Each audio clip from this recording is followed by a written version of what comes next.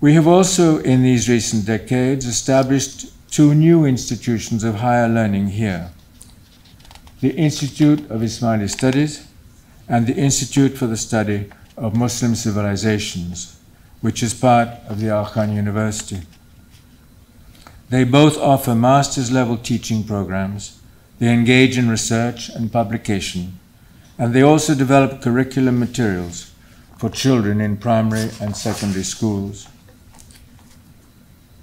In all these efforts, they take a holistic, civilizational approach to Islamic studies, rather than emphasizing the more narrow domain of theological dialectic. What some describe as a clash of civilizations in our modern world is, in my view, a clash of ignorances. This is why education about religion and cultural heritage is so critically important, and why we will continue to invest in these institutions. We deeply believe that scholarship, publication, and instruction of high quality and generous breadth can provide important pathways toward a more pluralistic and peaceful world. All of these comments, then, speak to the context in which we gather tonight: a rich history of partnership, reaching deeply into the past, and extending, we hope and trust, into an even more productive future. Thank you.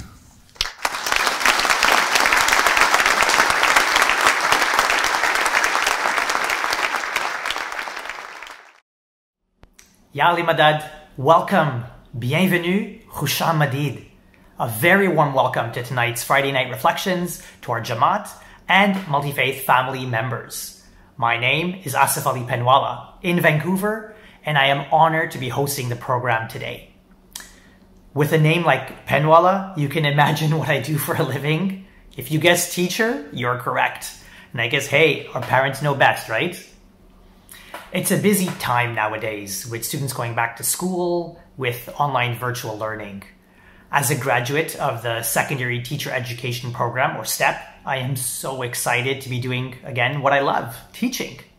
Although I do really miss being able to see my students and their families in person. At this time, all teachers across the country, all Beit Ulum teachers, are doing their best to create relationships of care one-to-one with their students and the family members, so that on that basis, we can design and create meaningful, relevant, and engaging learning experiences. Tonight, we continue with Friday Night Reflections, the Jamat's touch point for the week. The theme for the show is Lighting the Spark, a conversation with teachers who shape the minds of today and tomorrow. We commemorate World Teachers Day on this episode and hear from graduates of the STEP program about their experience in London and while teaching. I hope you enjoyed our opening segment on Mawlana Hazar Imam's Golden Jubilee visit to the UK. So now let's take a look at the program we have for you today. I'm excited to welcome back Council President for Canada, Ameerally Kassim-Lakha, who will provide us an update on recent developments and our response to the pandemic. We will then have the privilege of having a conversation with Dr. Nadia Ibu Jamal, a historian with the Institute of Ismaili Studies, and a very dear professor of mine. We will then continue with a conversation with some of my colleagues and graduates from the STEP program, where we'll discuss Mawlana Hazar Imam's vision for a high-quality, holistic education for our secondary students. We'll take a pause for some fun with a Kahoot quiz, where we'll test your knowledge of the secondary curriculum. And of course, no program would be complete without some inspiring and musical expressions. So sit back, relax, and join me. And now I'm pleased to welcome President Ameerally Kassim-Lakha. My dear brothers and sisters, Ya Ali Madad, it's a pleasure to address you again tonight on Friday Night Reflections. I want to start by thanking the Jamaat for your patience and support over the past few months. Throughout the process of reopening Jamaat Khanas in Canada, the Jamaat has been exceptionally understanding and accommodating towards the new measures which have become necessary for safe operation of our facilities. This has allowed us to open our Jamaat Khanas across the country while adhering to public health guidelines. The COVID-19 pandemic continues to pose challenges for all of us: economic issues, social isolation, physical and mental health concerns. Through all of this, the Jamat's resilience, willingness to support one another, maintain safety, combat loneliness, and contribute time and resources to strengthen the community have been remarkable. This is due in large part to the tireless and rigorous work of all our volunteers. Your service in this difficult time has been exceptional. Thank you to each one of you for your continued support. Members of the Jamaat, in previous addresses, I had mentioned that we would keep you updated regarding our Jamaat Khana facilities so that the Jamaat is always fully aware of our thinking surrounding the environment we are in. The events of this past week have been concerning. Ontario and Quebec are seeing a purported second wave of cases of COVID-19. In some regions, we are seeing even higher daily rates of new infections than we saw during the first wave. Both provinces have recently introduced new public health measures to attempt to limit the spread. Similar trends in COVID-19 rates are occurring in British Columbia, Alberta, and Manitoba. And this is occurring across all age groups, young and old. We are entering the cold season, a time when extra vigilance is required. The Jamaat institutions have been closely monitoring these developments and as a result are further reducing Jamaat Khana capacity in Alberta, Manitoba, Ontario, and Quebec. You will have noticed this in the past few days or will notice this in the coming days. Once the community infection rates trend down and stabilize at an acceptable level, we will inshallah increase Jamaat Khana capacity again through our registration system. The increasing rates of COVID-19 may necessitate further government regulations and stricter lockdowns, and we must be prepared for this if this happens. This may even mean temporary closure of some of the Jamaat Khanas if the risk is high. So, today, I would like to stress upon every member of the Canadian Jamaat, please do not let your guard down. I know this is a difficult time, but your health and well-being are too important to risk. Please exercise great caution whenever you leave your household. Do not attend social gatherings or invite others. If you're not well, seek medical assistance, and otherwise stay home until you are feeling better. Many students have returned to school, and some of us are back at our jobs, offices, and businesses. Be very cautious in your interactions outside of your homes. Do everything you can to protect yourselves and your loved ones. Remember Mawlana Hazar Imam's guidance, provided at the start of the pandemic, to vigilantly maintain safety and hygiene until there is a vaccine solution. This is still going to take time. I also request your utmost consideration and sensitivity when attending Jamaat Khana. Jamaat Khana reopening has served as a source of great joy for all of us, but please take every precaution when attending, such that our broader Jamaat may continue to benefit. Full compliance with the protocol of masks on at all times, 2-meter distancing and hand sanitization is needed to ensure Jamaat safety. The whole system is based on the 3 protocols being implemented in tandem. Any break in the protocol creates a weak link and exposes others in the Jamaat. So let us be mindful of our obligation towards one another. This includes not holding an assigned spot which others could use at a time when capacity is very limited. Members of Jamaat, we are living through an unusually difficult period in our lives. We know this is not easy, given the duration since the start of the COVID pandemic and until a vaccine is found. For those who feel lonely or anxious or worried about their economic situation and the options to consider, please do not hesitate to reach out through the access line and ask for information or support. Remember that we are here to assist in whatever way we can. We ask you to show the same care for those in need within our Jamaat.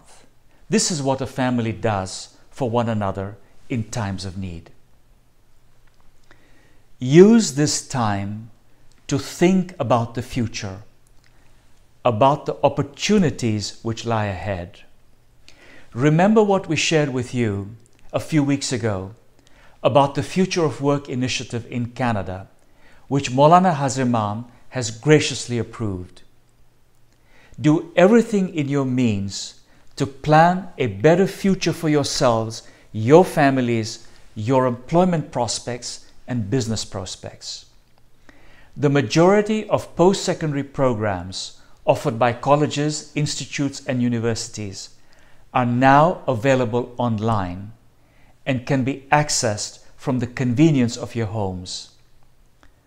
This is the time to reflect, research, prepare, pivot, and take advantage. This is the silver lining in this pandemic. Think things through and move ahead of the curve to build an intelligent foundation for the future. In conclusion, I want to say to you, and I hope you will listen carefully, that Mawlana Hazar Imam has expressed concern with respect to members of the Canadian Jamaat who risk losing their employment and incomes, that they should seek long-term solutions to the employment challenges ahead. I cannot be more explicit in sharing this with you. Our beloved Imam wants the Canadian Jamaat to think of long-term employment solutions. Thank you to all of you and stay safe. Khuda Hafiz. Thank you, President Saib. Thank you for giving us your time and for reminding us to remain vigilant so that we can keep our Jamaat and our family safe. Well, we now move to Lisbon, where we caught up with Dr. Nadia Ibu Jamal for her insights into the STEP program.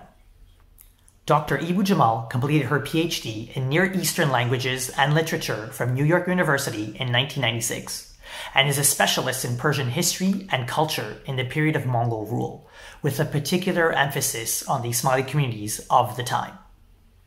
Over the past 15 years, she has been actively involved in varying ways with the Ismaili Tariqa religious education boards in the United Kingdom and the United States, providing her expertise and assistance to teaching activities, developing educational materials and human resources, and contributing to the Ismaili community's various educational programs.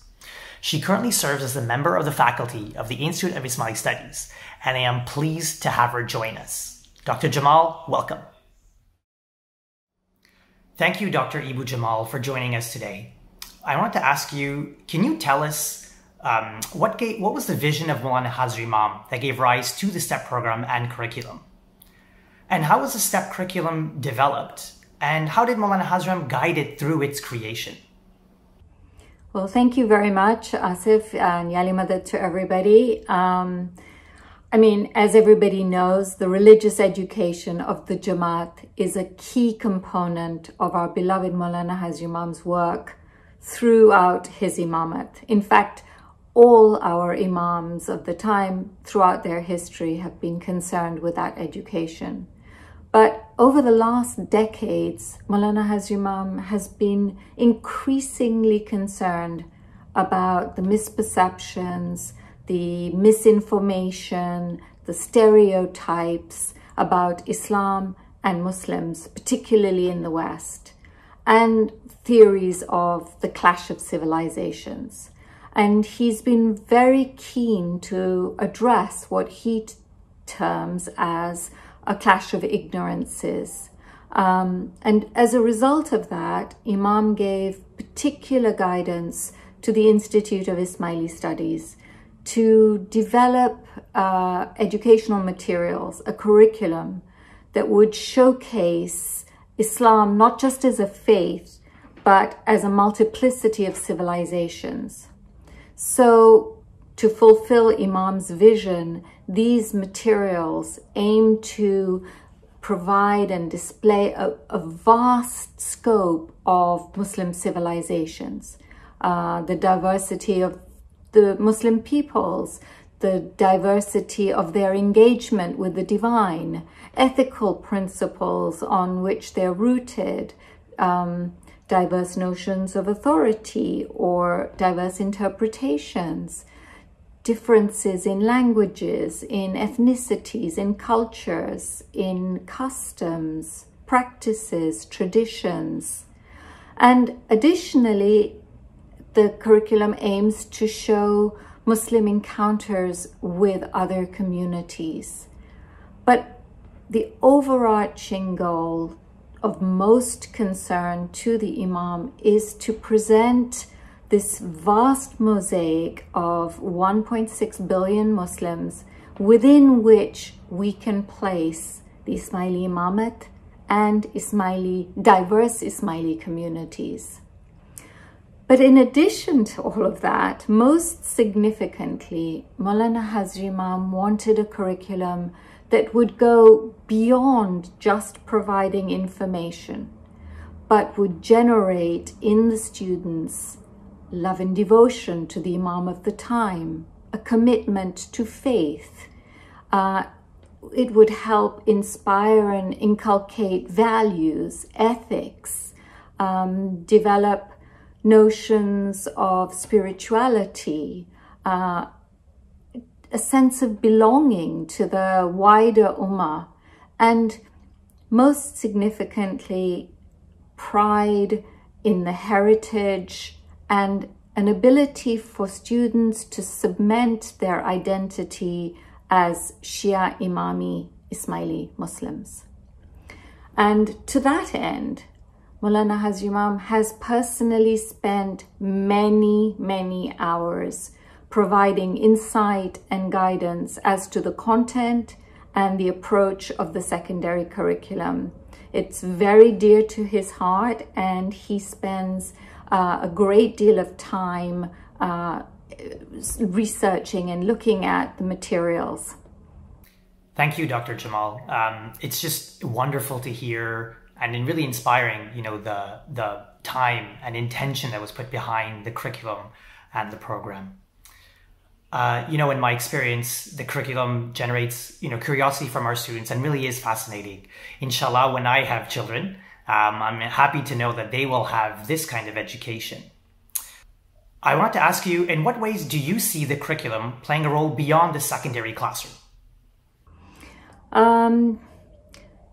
The Imam's vision has always been that the curriculum would have a broader mandate, that it was not just aimed or targeted for students per se, but that it would broaden the horizons of knowledge for a much larger audience.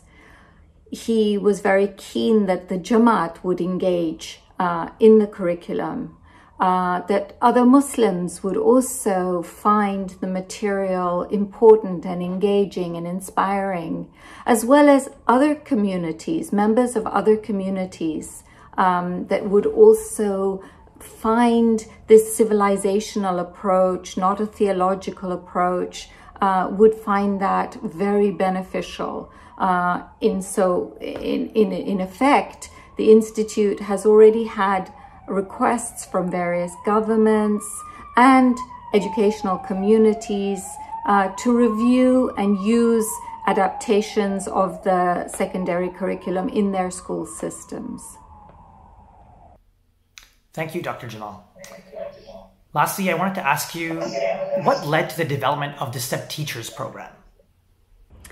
The STEP Teacher Education Program is a special program. It is a dual postgraduate program that combines a master's in the study of Muslim civilizations with either a master's or a teaching diploma. And the program was also devised according to the guidance of our Imam to develop highly trained teachers who would be trained both in the pedagogy and content skills. It's a huge task to actually cover the materials, but it takes a very dedicated, true commitment from teachers to be able to breathe life into the curriculum, to be exemplars, to be leaders, to assist and help in the religious formation of Ismaili students globally, to develop leaders, future leaders of the Jamaat. Certainly not an easy task, but takes a great deal of inspiration and commitment. Mawlana Hazar Imam said, "I look forward to a time when our secondary curriculum will be completed and will be taught by professionally trained teachers." He felt it was very essential that a curriculum of this type would need to have professionally trained teachers. And he said that in the years ahead, he hoped that we would be able to count on well-educated, highly trained men and women who would be able to take us where the tariqah is and where the ummah should be. He was very keen to see the details of the program, how they would be able to connect the learnings of the master's program, how to actually handle the curriculum itself, and to be able to provide, a basis for the religious formation of the Jamaat in general. Thank you, Dr. Ibu Jamal. I can remember till this day when I heard Mawlana Hazar Imam's vision for the STEP program, and I think it's going to remain with me forever. Thanks for being with us here today and for helping me relive my days at the IIS. Your classes that we had with you will remain a highlight of my educational career because you always took us on a journey that was both inspiring and intellectually rigorous. And that's something I try to do for my students. So thank you for that modeling and for your care for us and for the Jamaat. Thank you. And I would like to pay tribute to the wonderful, wonderful men and women of the STEP program, the teachers. As a faculty and a curriculum writer, it has been a real inspiration for me to work with such dedicated individuals. So thank you, and Yali Madad to everybody and the Jamaat. Thank you. Well, speaking of the STEP program and its graduates, let's go talk to some of them. We have here today 3 of my friends and colleagues who are in Toronto: Mejgan Hakimi, Fatima Kaba, and Fayaz Ali. Welcome, and let's get started. So thank you, Fayaz, Mejgan, and Fatima for joining us for this panel discussion. I wanted to start by asking you if you can tell us, why did you join the STEP program, a little bit about you, and also maybe about your experience while you were in London. As a child living in Afghanistan, I often struggled between my Shia Ismaili identity and pretending to be Sunni when I was with my friends and in school. When I came to Canada, I was finally so happy that I didn't have to worry about that, and I was recognized as a person, and I won't be singled out because the way I looked or the way I practiced my faith. But soon enough, 9/11 happened, and all over again, I had to explain who I was as Shia Ismaili Muslim. coming from Afghanistan. So the STEP program really helped me understand my faith, be able to articulate who I was, and be confident about my identity as an Ismaili. And also, I was really happy that I was helping other young people here in my BY classrooms in how they can articulate their faith or identity as Shia Ismaili Muslims. Being in London and doing the STEP program, I was so fortunate to be able to learn from my colleagues from around the world, and also take advantage of the vibrant culture in London. Thank you, Meshkan. Fayaz, can you share your experience? Yeah, thanks. So in my 20s, I was having a bit of a problem with what was happening in the world. And I would commute from my suburban home to downtown Toronto every single day. And on the way, I would witness human beings without shelter, sleeping underneath towers that generate wealth every single second. And so that contradiction really bothered me. And looking at that in relation to Hazar Imam's work on human development, really made me understand the role of education in human development. And so when STEP rolled around, it was a natural progression for me, and I applied. And in London, I got to learn more about what it means to actually do work in education that relates to the development of the mind and the development of the soul. And so that was a really fruitful experience for me. Thank you, Fayaz. Fatima, how about you? Yeah, so, this program came around when I had been teaching already now in the secular system for 3 years. And education to me has always been something that's been important to me. I have known that I've wanted to be a teacher since I was really young. And so education is a natural fit. But then when STEP rolled around, it not only had this component of education, but it also allowed an exploration of faith.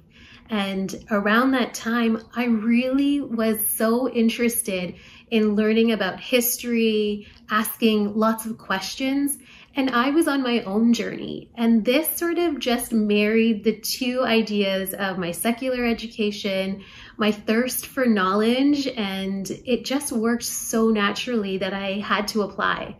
And, lo and behold, I made it to London where, a group of us all came together, and the learning that took place where we could feed off of each other's curiosity, we engaged in conversations that, you would never imagine having, asking existential questions, wondering about the world, and also how do we fit into it? And then translating it to our students and to the future of our Jamat. How do we take that information and then impart it on young minds? So for me, it was so fascinating and so interesting that this could all come together wrapped in a nice little package. Thank you, Fatima.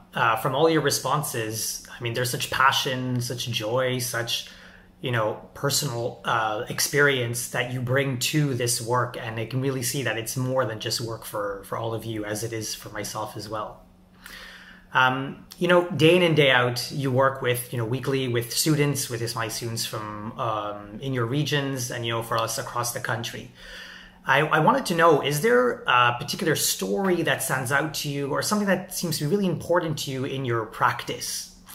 Fayaz, would you like to share with us? Yeah, so this one story really stands out in my earlier years of teaching. So I had the student and she was really passionate about the environment. But unfortunately, she did not see that reflected in the Jamati community she was part of. And so I remember one day in class, we were discussing a question from our IIS secondary curriculum. And the question was, are we guardians of the earth or are we merely consumers of the earth? And so that discussion was about teaching the concept of Khalifa, i.e. custodians of the earth. And I was teaching the students that, look, this is part and parcel of the Muslim tradition. that we are meant to be custodians of the earth. And so after that class, this student came up to me and she said, Mr. Ali, before this class, I was debating if I should be an Ismaili or if I should be an environmentalist. But now I feel like I can proudly say that I am an Ismaili Muslim environmentalist. So what happened there is that, Hazar Imam uses the imagery of a bridge, not surprisingly because he loves architecture so much. And the bridge between faith and world, that imagery for me became true that moment because that student was able to connect their passion for ethics in the world and a new understanding of their Muslim tradition, Ismaili Muslim tradition. And so I feel like as teachers, we're actively constructing these bridges every single time we embark on creating a learning experience for a child. And another story that stands out to me is a child was being persuaded that, faith and tradition are outdated in our world today. We don't need faith and tradition. And so that sparked that student to reach out to me. And she said, I'm having this difficult time understanding why faith matters today. And so that resulted in me doing some more research around the place of faith perspectives in our modern secular societies. And so we became, we were following Socrates' mantra, which is, an unexamined life is not worth living. And so we began to examine, what is the place of faith in our secular society? And that led to many discussions between myself and the student, both inside the class and outside the class. And so I think after that, there was an understanding in the student that, look, faith and tradition can be looked at from multiple ways. And so again, a bridge was created here. And so I think these two stories really speak to how we're trying to fulfill the vision of the Imam. As we know in our work, it takes us beyond the scope of the local classroom. Myself, I've had the blessing and opportunity to work with a number of Jamats around the world. I remember in particular working with the Jamat in Madagascar and the opportunity to help them set up the STEP program. I know in Montreal, when I was there, we had an opportunity to be guest speakers at McGill University to talk to future teachers. And so what I wanted to ask you, all three of you, is can you share with us in the work that you're doing, what opportunities have you had to go beyond the scope of, let's say, the local classroom?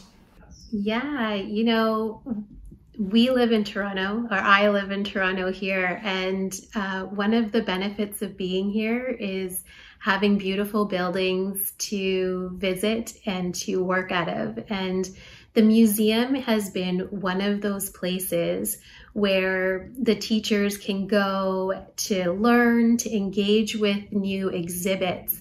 But it goes beyond that. This building has built an opportunity for us to bring to our students a sense of pride and confidence in who they are through architecture, through education, through outreach. And so what we try to do with building a relationship with the museum is thinking about ways of engaging our youth in a way that they feel as though this space is their space and that they can find a sense of belonging there, and then they can translate that into the community. They can talk to their peers, talk to their teachers, and invite people into our community, share their learning, and really engage with this idea that Hazar Imam is trying to give us in being ambassadors of our faith.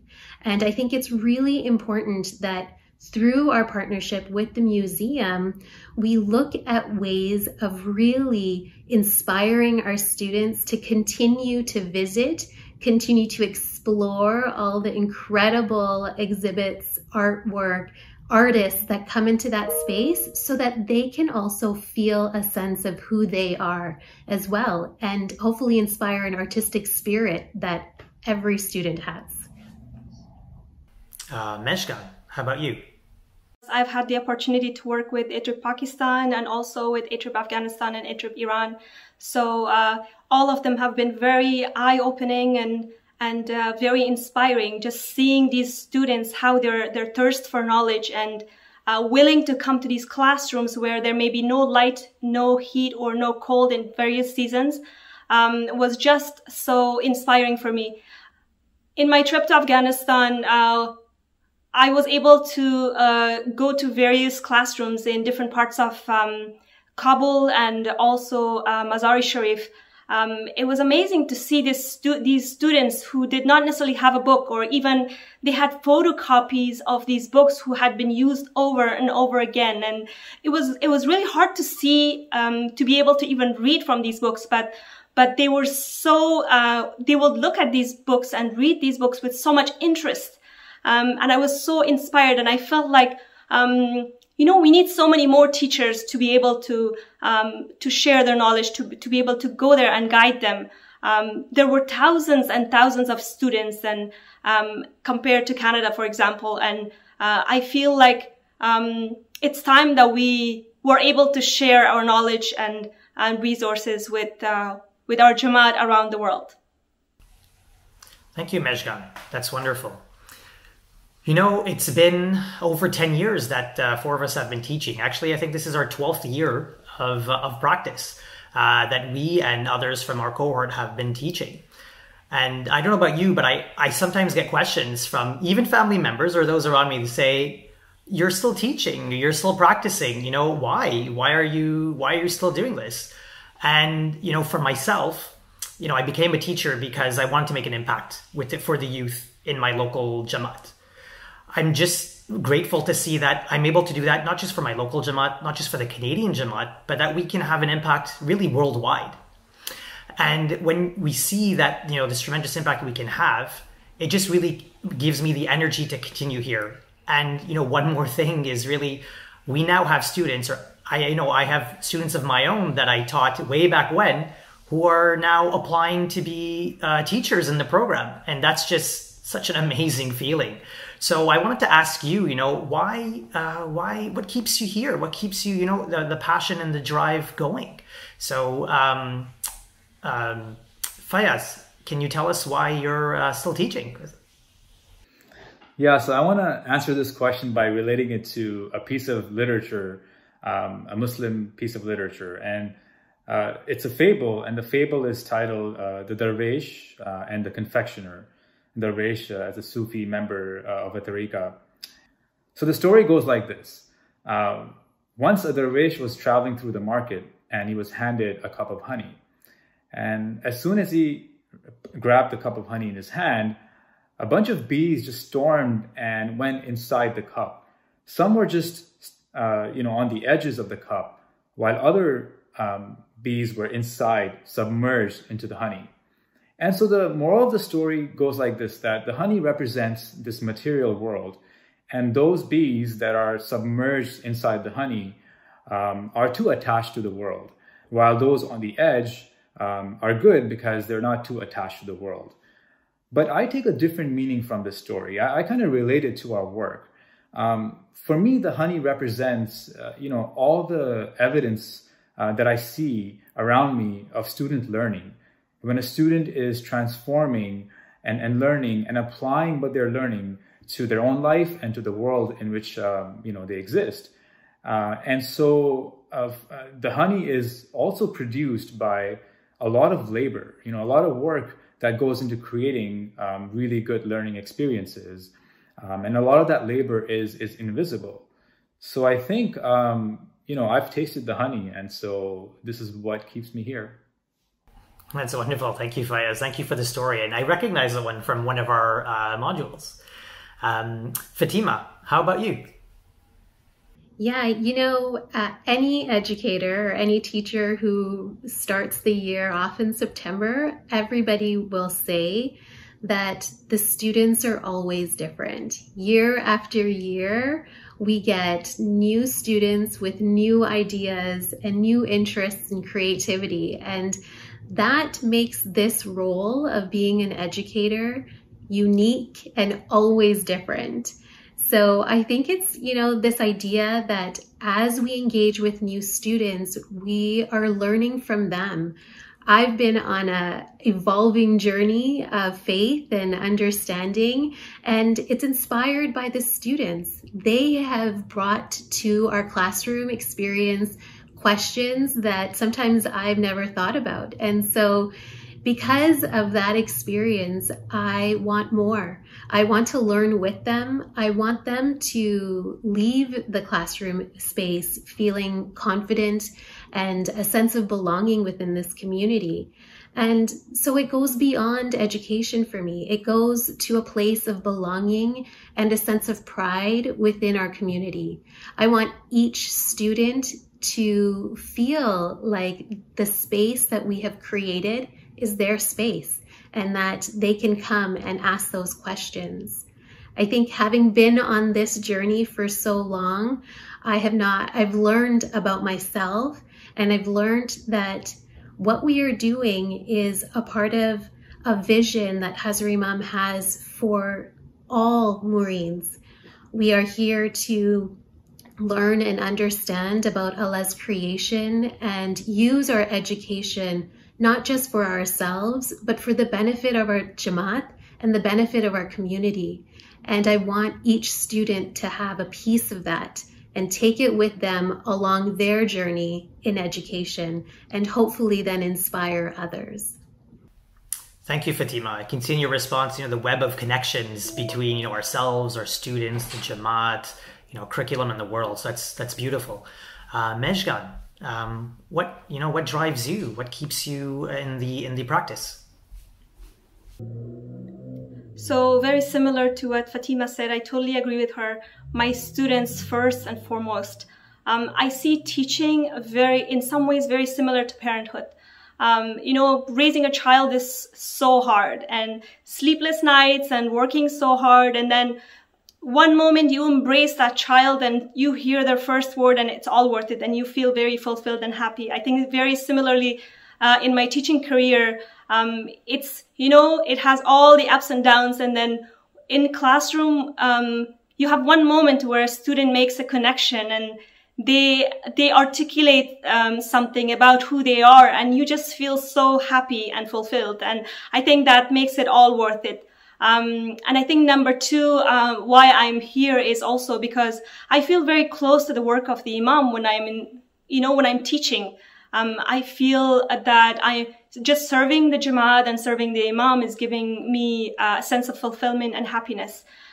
Last but not least, being a mother of two boys, I really like to see my kids grow up being able to talk about their faith confidently. Thank you, Mejgan. That's a world I think we all hope for all of the kids and all of our Jamaat around us. And, I tell my students that, each one of us has an ability to do, to paint or artistic work. We might have different abilities, but I would say that, that vision you painted for us is quite masterful. And it gives me, goosebumps, which you can't see, the fact that, little short on hair on the top here, but I promise you they're there. And, I want to thank each one of you, Fatima, Mejgan, Fayaz. Thank you for taking the time for sharing your passion, your experiences with all of us. And, on October 5th is World Teacher Day. And we'd like to share, a shout out to all the teachers of all levels out there. So pre-primary, primary, secondary, post-secondary, the parents now that are acting as teachers in these, difficult times. And all of you, thank you for the love, the creativity, the knowledge, the passion that you share with all the students, all the kids, all of us in helping them in their development and their growth. For myself, my grandfather was a teacher in East Africa, our principal. My mom was part of the first group of teachers in the primary system.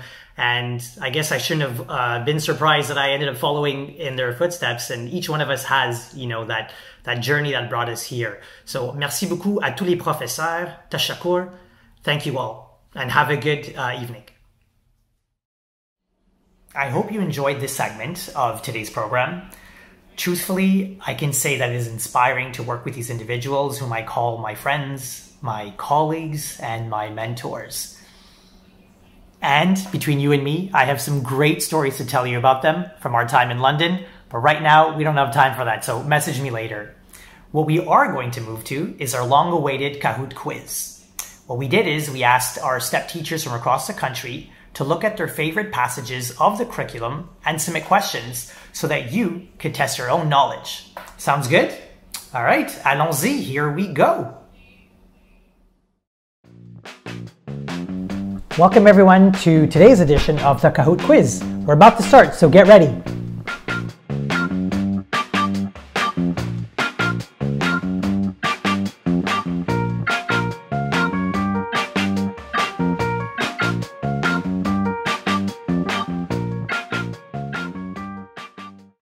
All right, so here's question number 1. Ya Ali Madad. This question is from the Muslim Devotional and Ethical Literature module of the IIS secondary curriculum. If a person has a good idea about you, make his idea be true. This quote is from which piece of Muslim literature? Option number 1, Naj al-Balagha, Peak of Eloquence. 2, the Sirah, Biography of the Prophet. 3, Conference of the Birds. Or 4, the Kalam-e-Mawla.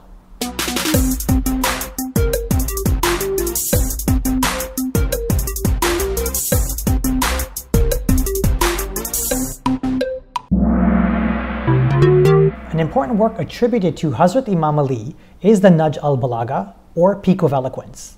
It illustrates his thinking on matters of faith and ethics, his sense of justice, and his emphasis on knowledge, and it can be found in the Muslim Devotional and Ethical Literature module. Alright, question numéro 2, question number 2. This question is from the Quran and its interpretations module. The Quran has been interpreted in a diversity of ways. What are 2 main approaches to interpretation which exist in Islamic tradition? Is it 1, Tafsir and Tawheed? 2, Tanzil and Tafsir? 3, Ta'wil and Tawheed?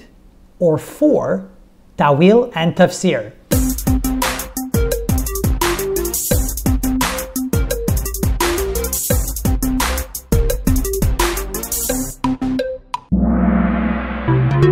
Well, there you go. As you can see, the correct answer is 4, Ta'wil and Tafsir. Over time, there developed many interpretations of the Quran, depending on the beliefs of different communities.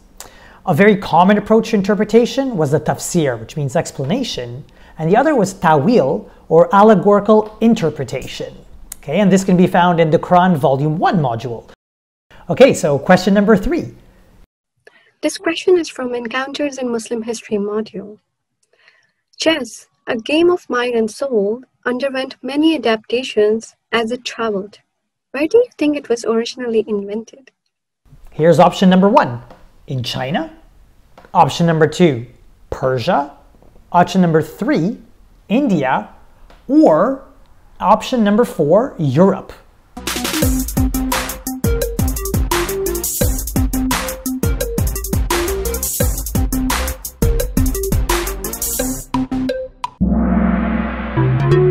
Okay, so you now know that chess was invented in India, but did you know that it was originally called Chaturanga? It came from India, and then with the exchanges across trade routes, it spread eventually to Persia, later Europe, and as we know, pretty much everywhere else in the world. And this little fact comes from our Encounters module, Volume 1. Okay, so ready for question number 4? This question is from the Faith and Practice in Islamic Traditions module. For faith communities, rituals form an important part of their religious practice. What purpose do rituals serve for faith communities? Rituals can be personally transformative. Rituals can strengthen communal identity. 3, rituals connect us to the divine. Or 4, all of the above.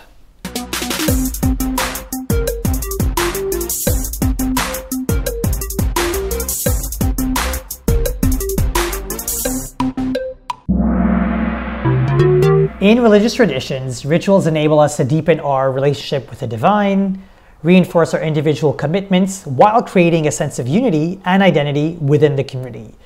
And this little fact comes to us from the Faith and Practice module, Volume 2, right around page 16 to 20. Number 5. This question is from the Muslim Societies and Civilizations curriculum, Volume 2. The Fatimid Imam Caliphs in Cairo emphasized knowledge and education, and as a result, they commissioned the creation of institutions of learning. What is the name of one of the oldest universities located in Cairo?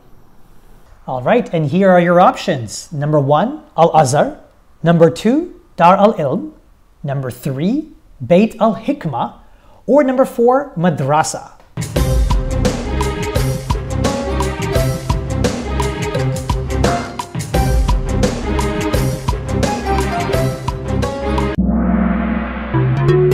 Al-Azhar University was a mosque used for congregational prayers. Soon after its founding, it began to be used as a center of instruction where lectures and study sessions were held. And many of us in the STEP program were fortunate enough to go see Al-Azhar for all its glory and the way it stands today, at least to imagine, what it might have been like in the past. And this bit of information comes to you from the Muslim Societies and Civilizations module, Volume 2, right at the end in Unit 6, page 224. Here is question number 6. This question is from the Muslim Societies and Civilizations module. Al-Andalus, present-day Spain and Portugal, was under Muslim rule in the 8th century. It was a celebrated center of learning, of culture and civilization. The notion of pluralism is rooted in the Andalusian practice of convivencia. What does convivencia mean? Is it 1, coexistence, 2, diversity, 3, multiculturalism, or 4, variety?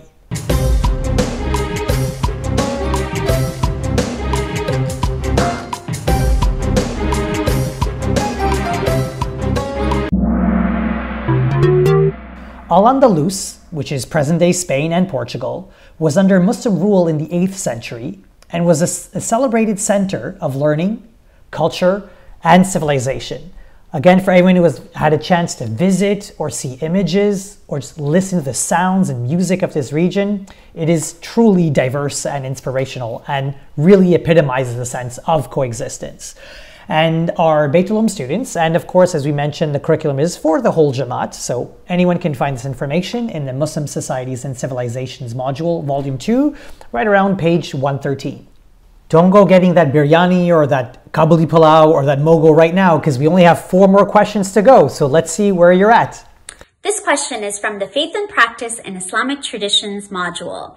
When we think about the act of practicing one's faith, it can be seen as a person's beliefs and intentions, a person's orientation and actions in the world, our prayers and practices. Number 4, all of the above. What do you think? Put in your answers.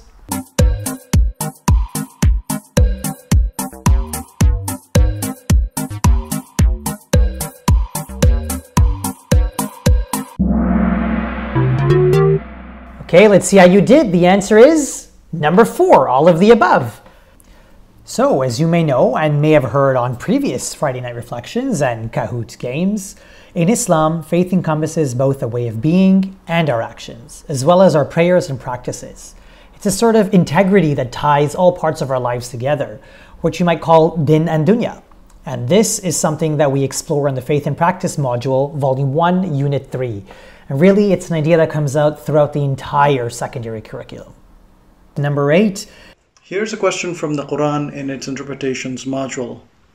Why is the Quranic message understood by Muslims as being universal? A. The Quran was only to guide the Prophet in his time. B. The Quran was only to guide people that lived in his time. C. The messages of the Quran cannot apply to Muslims in the 21st century. D. Muslims see God's guidance as holding true for all time and all places.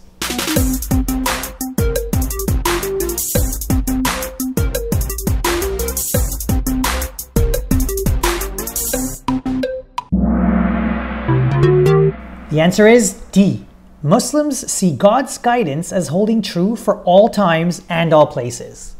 So the universality of the Quran, in addition to viewing the Quran as a historical message, Muslims see these both. They also see God's guidance as holding true for all times and all places, not only for the Prophet or people who lived in his age. And this too is an idea that's explored right across the entire second-year curriculum, and in particular in one of our newer modules called The Quran and Its Interpretations on page 128. Here's question number 9. This question is from Muslim Devotional and Ethical Literature book. The Song of the Reed, a beautiful Sufi poem that discusses the theme of separation from the divine, was written by which famous Sufi poet? Do you think it is A. Jalal al-Din Rumi, B. Farid al-Din Attar, C. Muhammad Iqbal, or D. None of the above?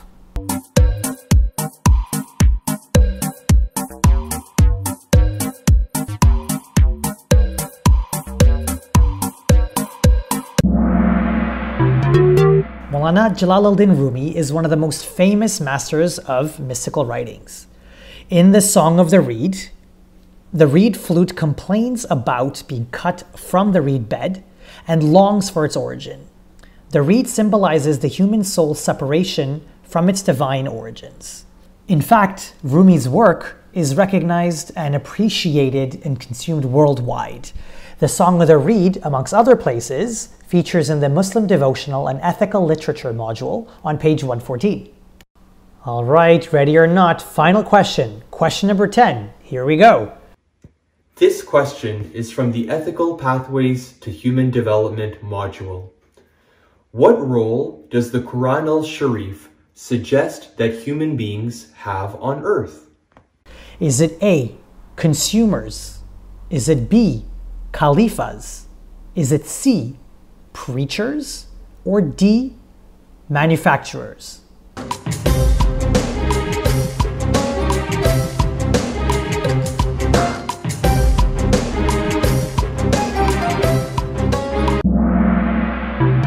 And yes, the answer is B, Khalifas. So according to the Holy Quran, an important perspective is that human beings are God's vicegerents, or Khalifas, on earth. We are appointed as deputies or leaders to look after Allah's creation. This special status places upon human beings the responsibility of looking after the world and all things in it. This comes to us from the Ethical Pathways to Human Development module, right near the end on page 114. All right, so I hope you did okay on our quiz, and I hope you're able to see the breadth and depth of our wonderful secondary curriculum books, which truly are not only for our students, but for the entire Jamat. So I hope that you'll find one and open it up. Take a look. There's some wonderful material for all of us to take advantage of. Well, now it's time to end our show, and we leave you with some musical expressions from our wonderful artists. Thank you all for joining us today. It's truly been a pleasure to be your host, and I really appreciate you spending this time with me. Please stay on for our musical pieces and come back next Friday. To everyone, Khuda Hafiz, and stay well.